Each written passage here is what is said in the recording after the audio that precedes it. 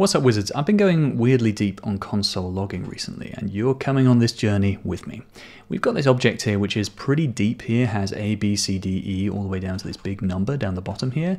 And you can see that when we log it here, it's kind of crapping out halfway through. It's just printing out this object thing here. And so console.log is not really doing the job we want it to. We can wrap it in inspect from node util here.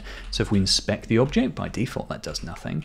But if we add some extra things in here, then if we add a depth modifier, we can say depth is 3. Now we're getting down to D. What about if we go all the way down to 4? Well, we get our entire object. That's nice. But what if we want to go infinity? Then we get the same result. We can add a colors modifier here to add some extra color to the situation. Very nice.